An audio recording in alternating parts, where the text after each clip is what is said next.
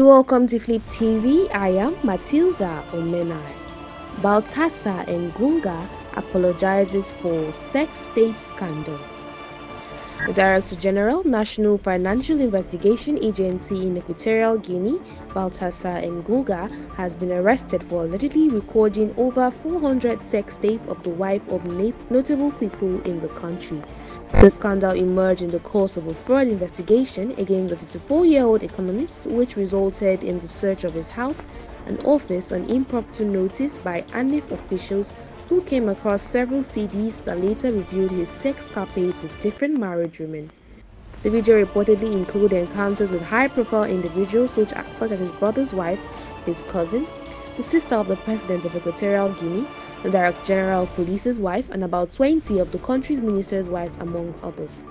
A prominent Equatorial Guinea politician, Baltasar Ngunga, has apologized for sleeping with over 50 women, including his brother's pregnant wife. Baltasar went viral after his videos of sleeping with over 400 women without protection surfaced on the internet.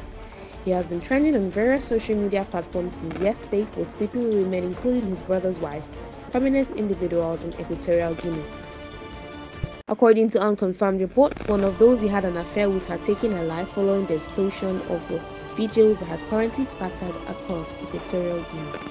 In his apology, Baltasar acknowledged to committing the act and pleaded with the people of Equatorial Guinea to forgive him.